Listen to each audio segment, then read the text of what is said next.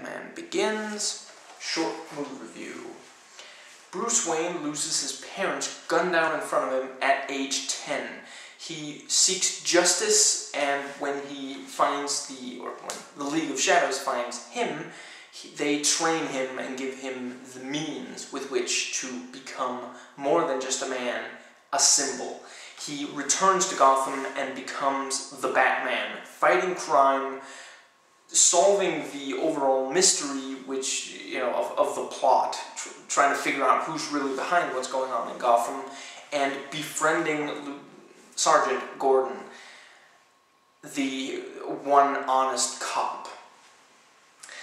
This is a grittier and much more realistic interpretation of Batman than any we've seen recently, and it's also a much more realistic one with every bit of his equipment, including the revamped Batmobile, being based on real-life technology.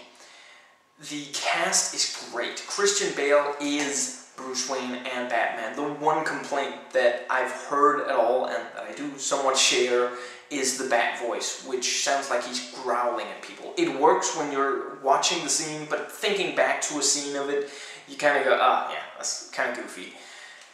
Katie Holmes as Rachel Dawes is not bad, but there are a few scenes where it sort of stretches her credibility as she certainly lacks the gravitas to pull off an ADA, sadly.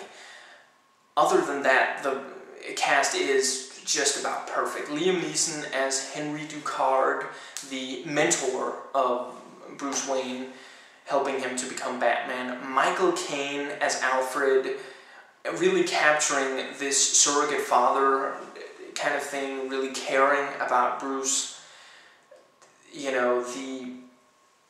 All of them are fantastic.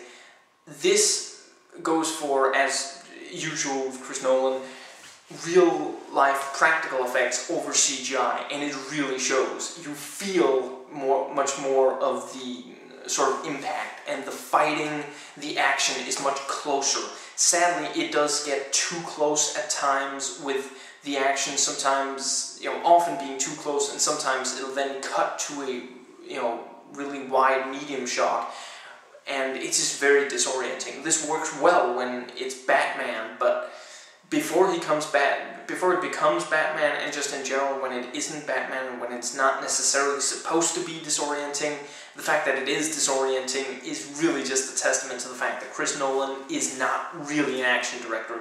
He is a psychological thriller director, which is a surprisingly sensible direction to take Batman in, and you really feel the dread that his enemies feel when he attacks them, pulling them into the shadows, with even us not seeing him. If you like this review and want a more detailed one, check below, it's there as a video response. If not, it'll be in the description box. Please rate and comment, and hey, if you like this video, that subscribe button's just waiting for you to click it.